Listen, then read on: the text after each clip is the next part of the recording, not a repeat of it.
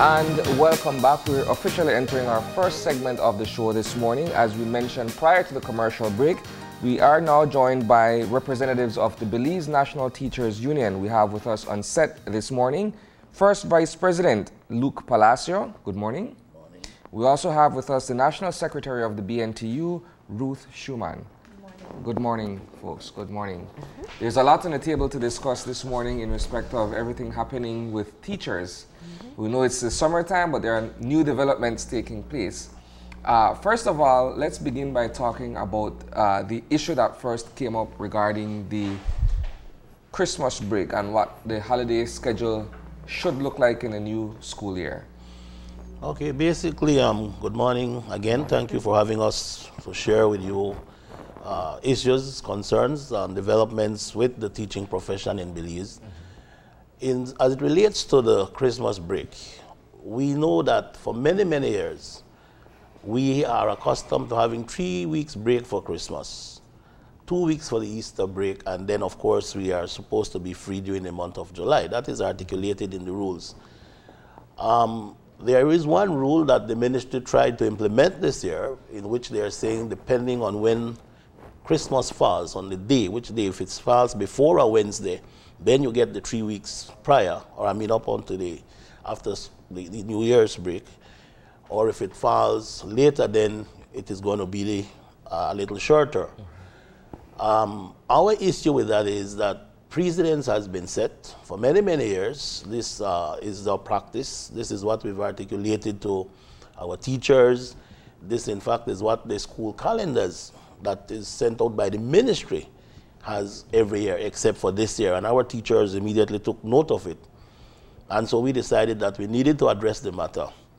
And we were able to provide them with records showing that this has been the practice.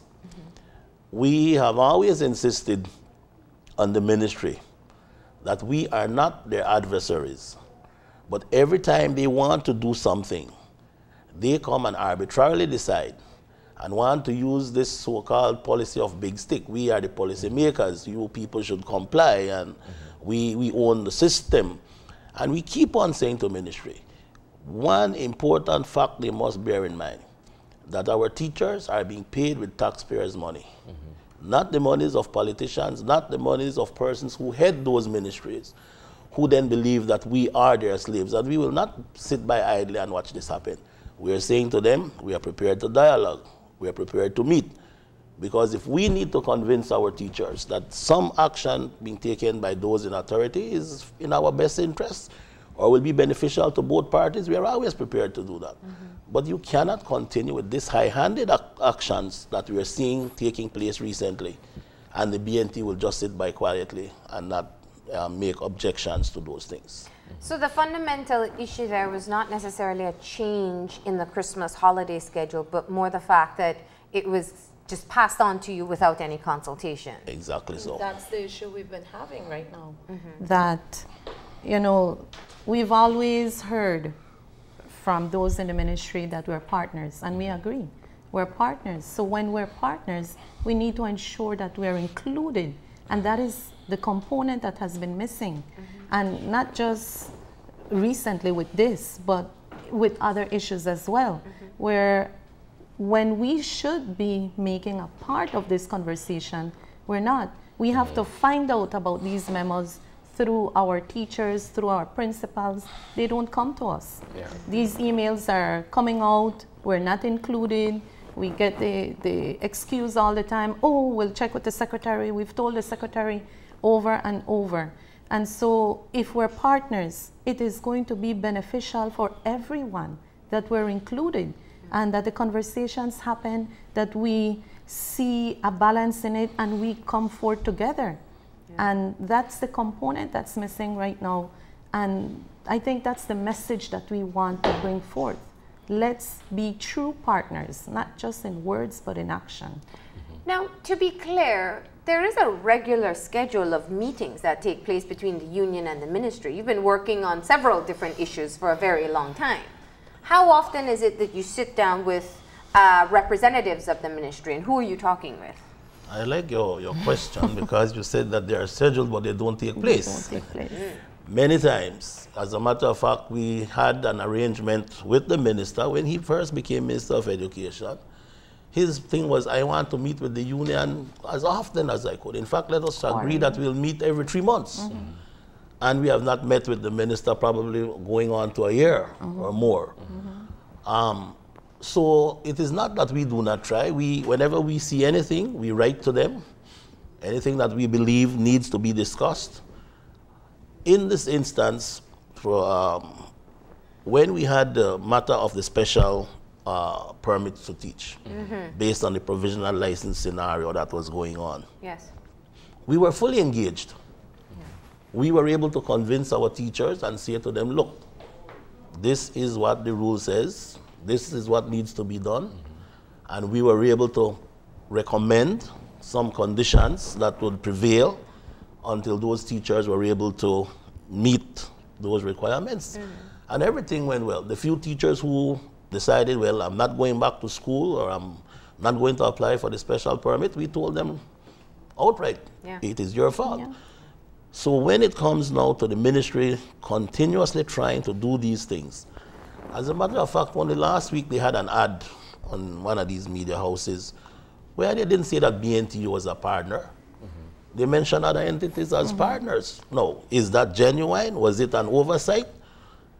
And then the minister will get on another media house and say that there is nothing sinister about this. I mean, we are educators. I keep on saying to our teachers and to this nation, our teachers didn't go to schools to become fools. And they must be respected for the knowledge they have, the understanding they have. And if there is a misinterpretation of something, then let's get the correct interpretation, but don't use it to your advantage or your perceived advantage, and then we end up in these type of situations that appear confrontational. So the current issue at hand is the renewal of the licenses. And if we would step back a few years and go back to that conversation when the deadline was approaching, I recall the unions being very much on board in encouraging their members to do what was required to get their license or special permit that would then lead to their license. Was it set out at that time what would be the subsequent actions after a teacher had acquired their license? Not really, Marlene, because if you look at the rules, and one of our concern as well is that the ministry seems to want to be cherry picking when it comes to the rules. The rule says that we have what we know as valid license. A license is a valid one if you have a provisional license. A license is valid if you have a special license, that is mostly for persons doing vocational technical education. And then we have our full license. Those are considered valid. A special license can also be given to persons coming in to do short-term courses, like if a Peace Corps is to go into the school, or a church bring in some people to volunteer, because we don't want people in the schools who are not qualified or suitable to be teachers. And so those are the licenses that we have. The full license, the rule states that you are to maintain a full license. There is no expiration date on a full license. But a part of the rule, which I guess Sister Shoman will share with us shortly, is it does speak to, if you do not maintain your license, then there may be a renewal. But that has never been practiced. And so we are saying, even if that were the case, you are now bringing out certain documents that do not even exist in these rules, because they have a form that you will now need to fill out for your renewal. There are some questionable aspects of it that we need clarification on. And if all of those things were done, I believe we would not be having this discussion. We would be saying to our teachers, and we would be saying to ministry, as we will be saying to ministry, there are certain things that you must do if you are going to enforce such a rule. So I'll ask Go ahead. I'll ask Sister Ruth to just maybe read or review that section for us. Let me get my question in, if you don't mind. Then. Here's what I find to be interesting based on an explanation that has been given by President Smith.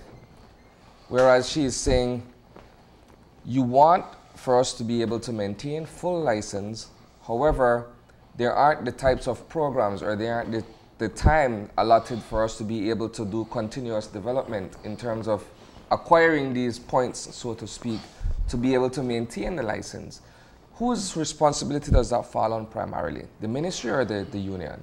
No, these are the areas we really need to focus on when it comes to this memo.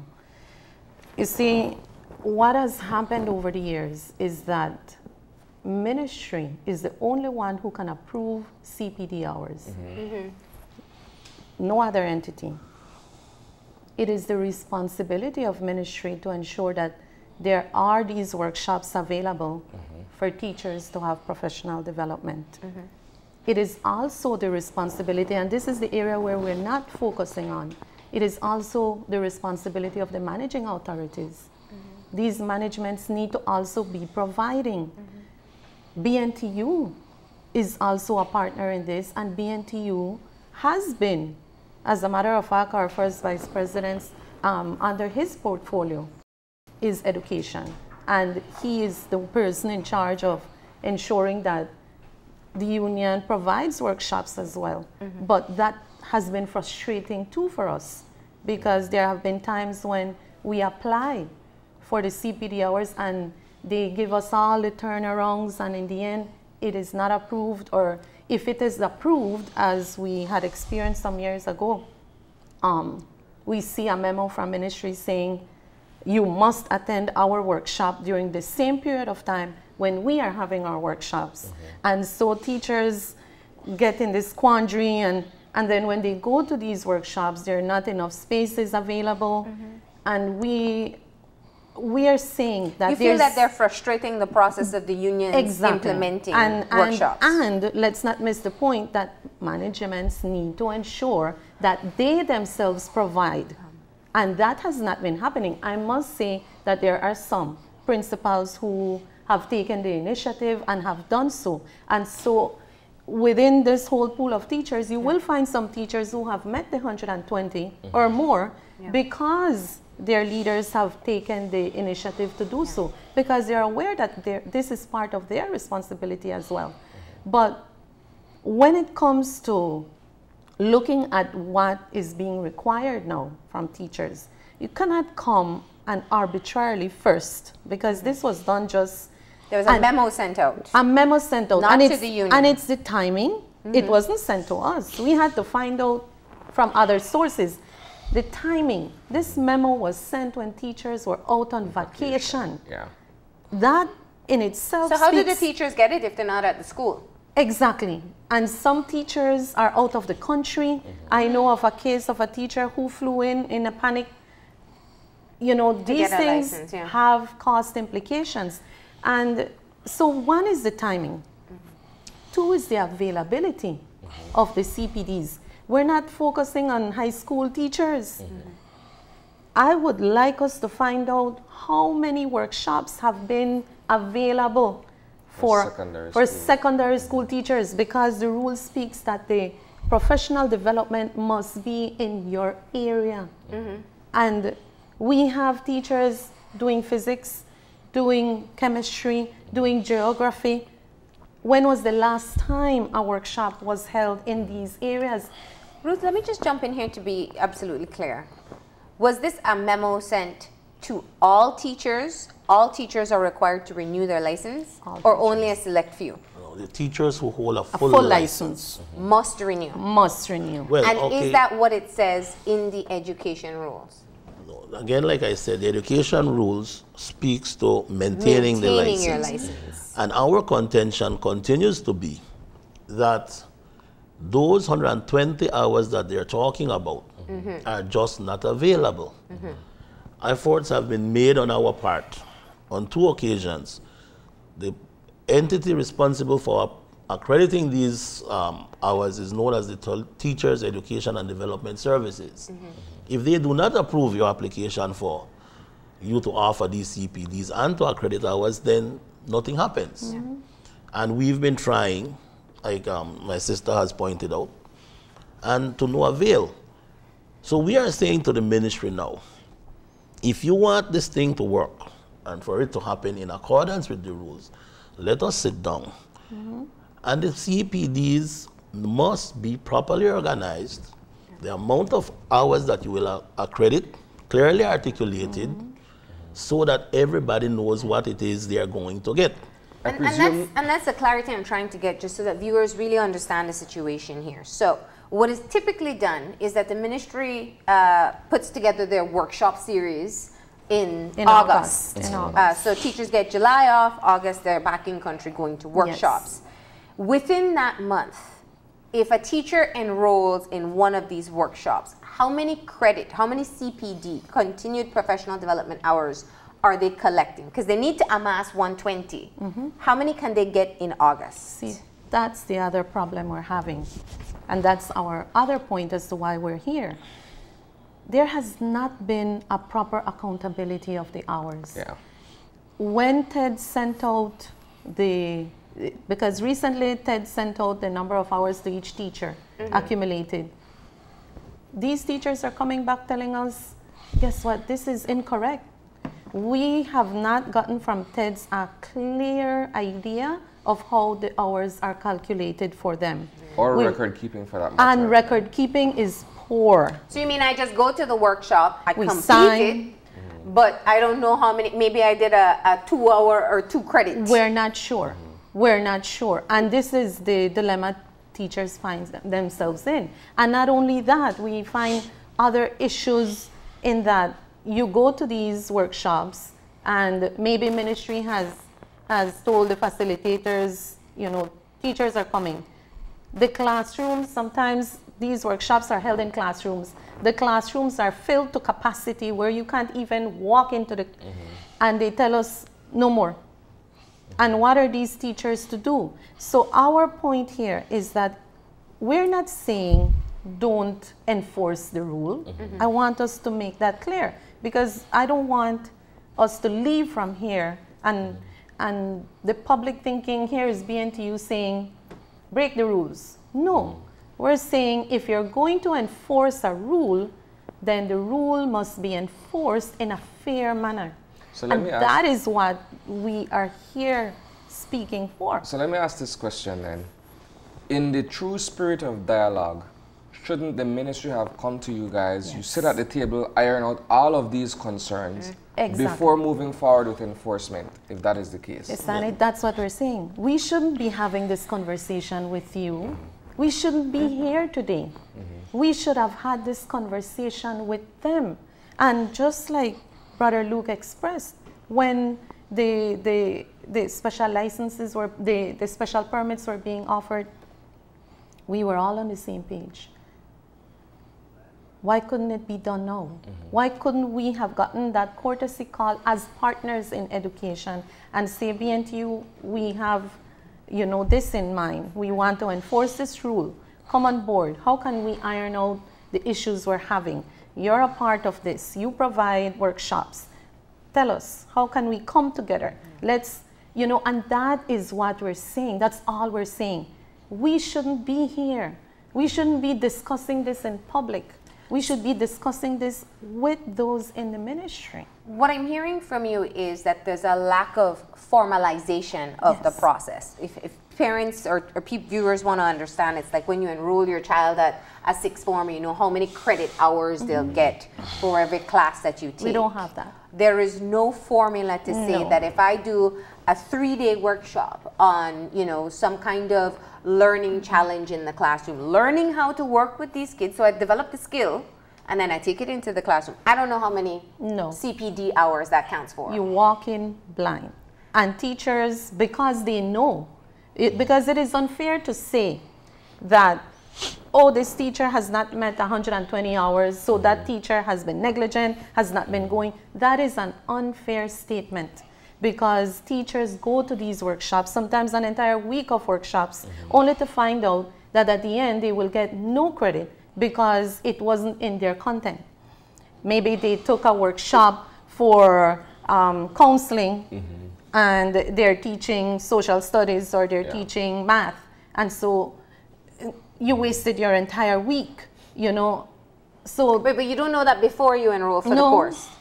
And another problem is that, especially at the high school level, for the districts, the teachers teaching in the district level, they would come and tell you, we're holding a workshop for English CXC send 2 of your teachers. When we have a department of 15, what happens to the other 13? You know, so is it fair? So what we're saying, if you want to come on board with this renewal, then let's play fairly. So here's the most pertinent question that I will ask based on what you've said so far.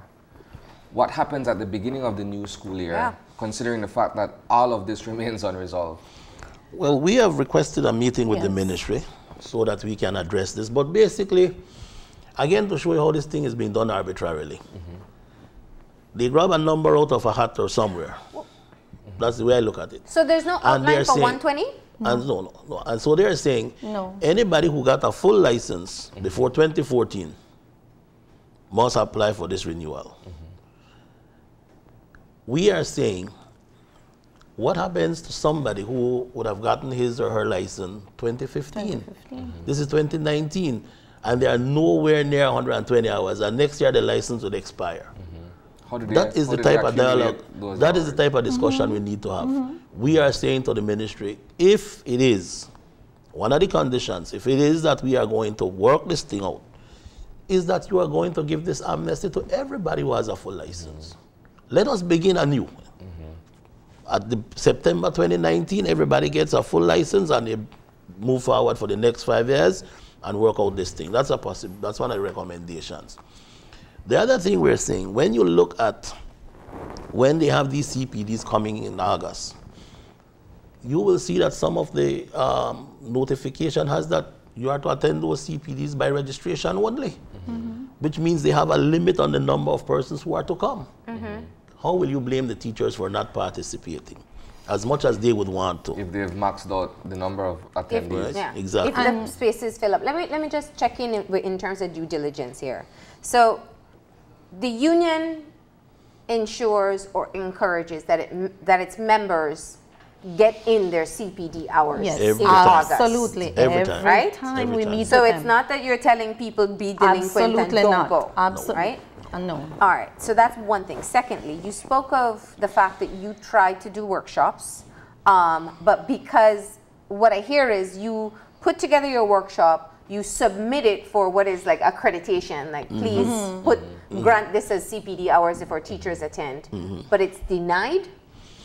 As a matter of fact, this year at our convention, as the person in charge of the education committee, we made a report submitted in the convention booklet, in which we had indicated to our teachers that we have already set up a schedule for CPDs, and we had asked them, because we know that this conflict or apparent clash occurs, that we would be prepared, if they would be prepared to do their CPDs or attend those sessions in July, because the rule says that teachers should be on holiday in July. So are you prepared to give up your holiday, come to our sessions and get some CPD hours, so that when the ones for ministry comes about, you will be free to attend those?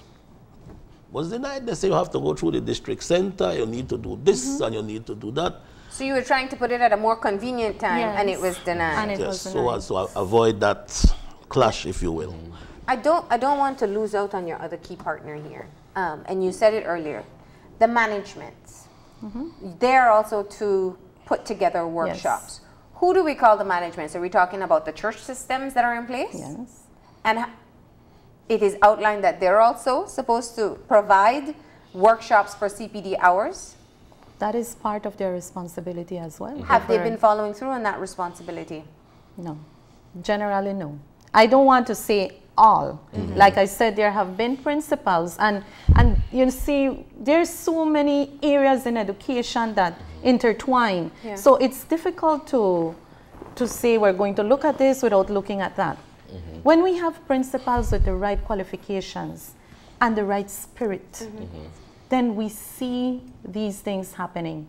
So there have been those in administration who have taken the initiative. Nobody needs to come and tell them we need to do this. And they prepare the workshops, and sometimes they do it throughout the course of the year. It's not only in August, right? And so these teachers are at an advantage, and that's what it should be. That's what should be happening. We're not saying ministry provide everything and everybody else sits. We're not saying that. We're saying let's come together. If you're going to enforce rules, then let's enforce them fairly so that everyone who is responsible is held responsible for what they are to do. But I'm trying to understand, Ruth, because you say principals, and they're not necessarily management either. No. Management is the church. Yes. Organization or entity that manages the school. Your Catholic school system, your Anglican school system, your Methodist school system. So, and we know quite a few principals who are also in the classrooms teaching. So, the issue that comes to mind for me is that they're also being a neglectful, and you cannot tell me if this is the case, a neglectful entity in this situation. Yes. But if you're saying that the management is the Catholic diocese putting together workshops that will meet the CPD requirements, is the Anglican diocese doing the same for their teachers or their schools that they run? You see, Marlene, invariably, there is this misconception or misunderstanding that management and administration, most of the times these managements leave everything to the administration. So that is why the principals are held accountable to do these things. In fact, our school managers, quite a number of our school managers, as we know in the church-state system, may have never been teachers. They may be a priest, or a pastor, or somebody, a lay person who is asked then, okay, you manage the schools. So the principal, the onus is left on the principal to come up with some of these programs. And like you rightly said, if a principal is teaching or has a big school to administrate, then it does pose a challenge. But we are saying that if it is clearly articulated who can administer CPD hours or activities, what the process entails, and everybody is clear on that, I believe we would be going on the right track. Because another misleading thing on this memo for this renewal, this memo says that everybody who had received their license before 2014 will automatically be given a new license. Yet when you look at the application form, there is a section there that says not approved. So who are you talking to? I don't understand what you're Do you have a outlining form here by chance? So it's if you are automatically approved. Yes, but yet the form has on it a section that says not approved. Oh, because someone will go through it and check and decide. It will go through a vetting system. So that again. But are you okay with an automatic approval? I mean, I think people like accountability. We deserve accountability. All right. So if it is that a teacher doesn't meet a requirement or is neglecting to do their hours or not performing. But is our contention. It is not that the teacher has neglected to do the hours. And the rule speaks to a maintenance of your license. For you to maintain your license, you need this 120 hours of continuous professional development over the 5-year period. It is not happening. It has not happened. And we are saying, if you are telling me, submit your full license, because these licenses don't have an expiration date. You have your license, bring it in, and we will automatically give you a new one. But yet, when I fill out this form, I am saying, when I submit that form, I am allowing you to say, this can be disapproved.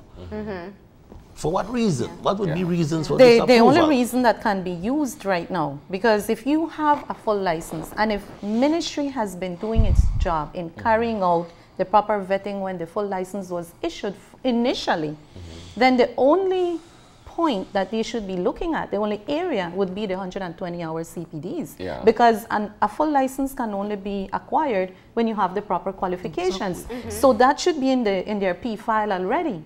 So the only area that they would be focusing on would be the 120 CPD hours. Now, we have a problem with the 2014 because fairly, you can only take something retroactively if you can prove that you have had all the mechanisms in place to ensure that these were being provided and that there was proper accountability of the hours and that the systems that were put in place were fairly done. But ministry cannot provide this. When teachers go to check their file, there's a teacher who has 2 license numbers. Some CPD hours here, some CPD hours there. The filing system has been inadequate. We won't speculate why, the fact remains that it is not accurate. So if you have not been keeping a track of the hours properly, if you have not been providing the necessary workshops, if you have been frustrating the systems that have been trying to provide, then how can you now disenfranchise teachers who are going to fall under that 2015 going forward category? Because these teachers have been a victim per se of this system that has been happening over the years. And now you're going to tell them that within 1 year, they will have to, or 2 years, which is still impossible. For high school teachers, it would take the next 20 years for them to be able to accumulate the 120 hours. So how can you come and say, we're good, it's fair, we're starting with 2014. How can you say that when you cannot prove that the mechanisms that had been created were ineffective? So you are creating a whole lot of issues. You said something earlier this morning, when we don't think things through and create these ad hoc ideas, then we will run into problems. So what we're saying, if you want to enforce this rule, fine. Then let's start brand new 2019, 1st September. Everyone who holds a full license, we're going to start. Don't start 2014, 2019, 1st September. Hit the reset with button.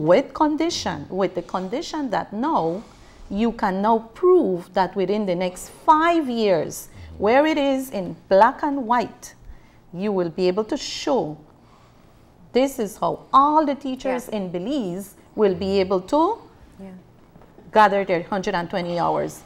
Galen University will be providing, BNTU will be providing, we'll partner with UB, we'll do this, we'll do that, and we'll have areas for geography, for physics, for chemistry, we'll have areas for English, social studies, HFLE.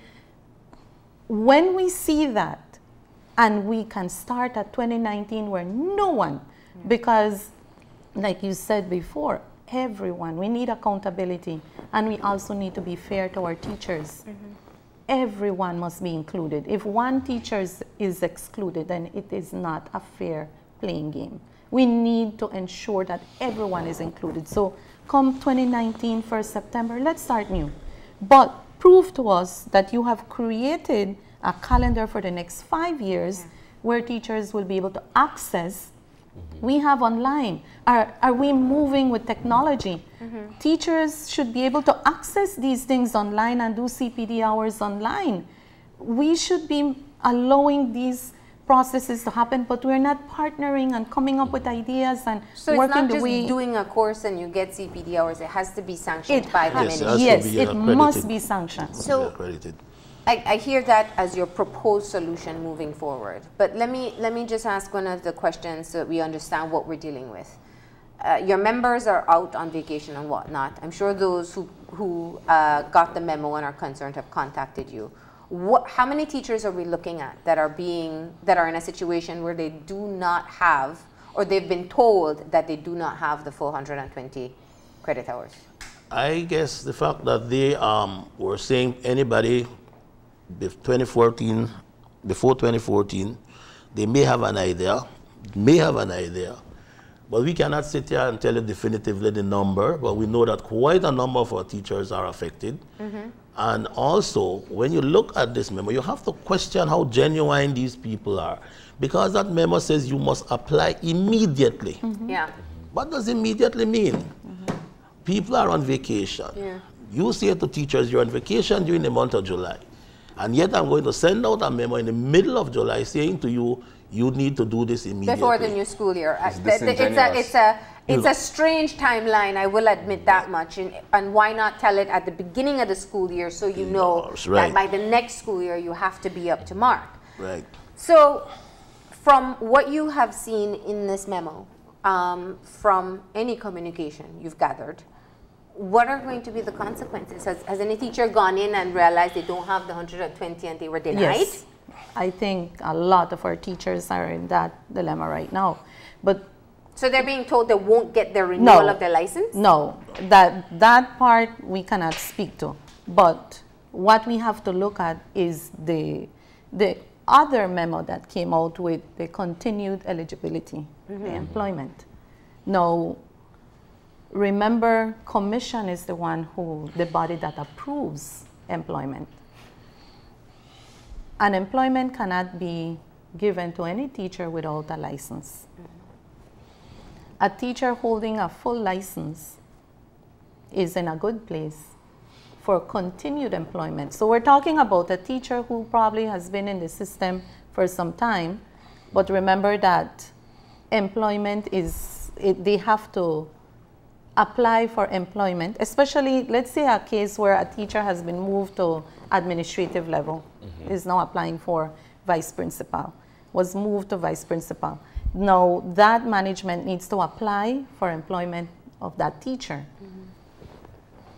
If this teacher does not apply according to this renewal license, if this teacher applies, but the teacher has not gone in to renew, this teacher will not be able to be approved for that employment.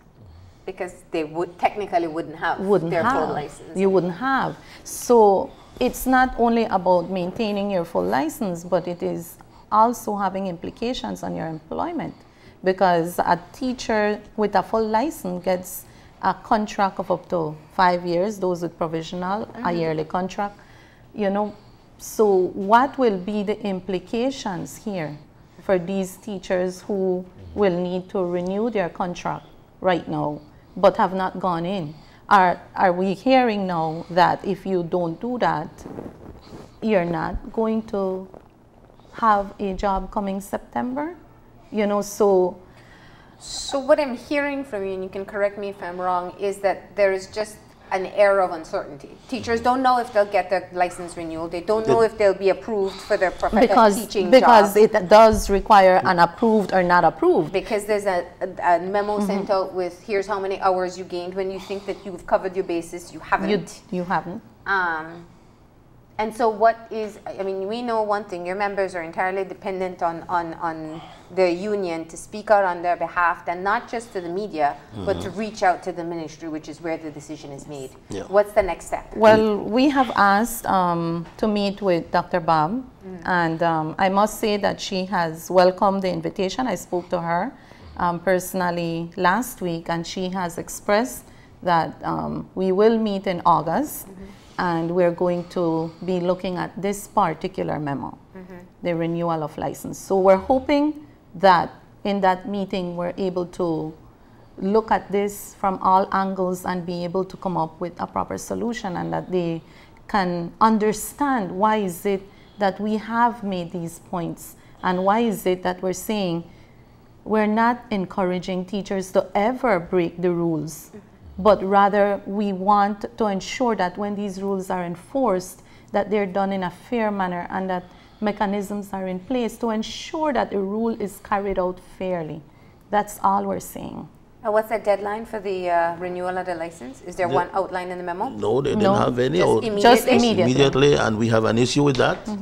We, in fact, have asked our members to put these applications on hold. We do know that some will, but we really want to sit with the ministry and ask them, try to get them to understand. You have to take a part of the blame.